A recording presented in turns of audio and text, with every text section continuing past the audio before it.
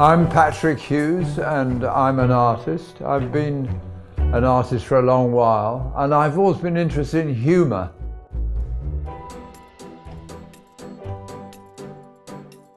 At a certain moment I made a first sticky out room about 50 years ago, and since then I've made a speciality of making things in perspective sticking out that cause them to move, but in reverse, and I call it reverspective.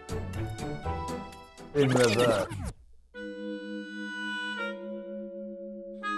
I think there is a sense of humour underlying everything I do, and it's perhaps a way of what we call pulling your leg, or ideally making you think about what it is that we see, how we see, and how we can be misled by what we think about what we can see. And that's the beauty of being an artist, is that you leave something behind you that is much nicer than my knees, my art, you know. It's a great way of defeating death, really. I love being, as it were, in my tiny way, immortal.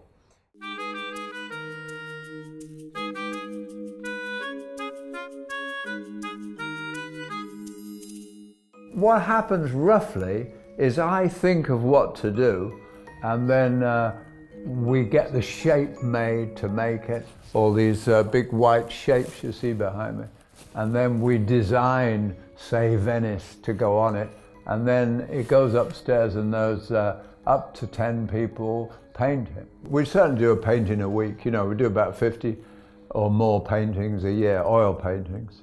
I've sold 4,000 prints, roughly, and maybe 2,000 paintings and collages, some vast numbers like that. Every time you walk away from the picture, you think, oh, this thing is just a bit of wood, painted wood sticking out, but then when you come and you relate to it, it comes alive. That's the exciting thing, is to make something that comes alive. And life, you know, has always been like trying to put your finger on a bit of mercury. Once you put your finger on it, it squirts away from it. I'm in that Alice in Wonderland world of through the looking glass. Upside down or inside out, or the wrong way round, or disappearing up into itself, you know, creating from itself. I think the commonsensical view and the proper way and the normal way are all unspeakable conventions.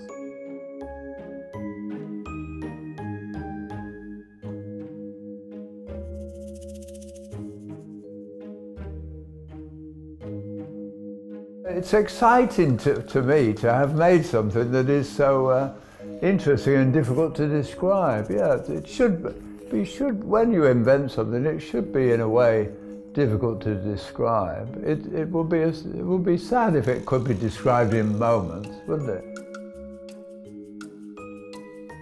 I have two reactions when I see people viewing my work. One is a professional kind of reaction, and I see which pictures do they look at carefully, which ones do they pass by, which ones do they get very involved with, which ones are they not interested in. It's a whole reason to do it, to see the relation between people and the pictures. And it's so exciting to see people taking it all in.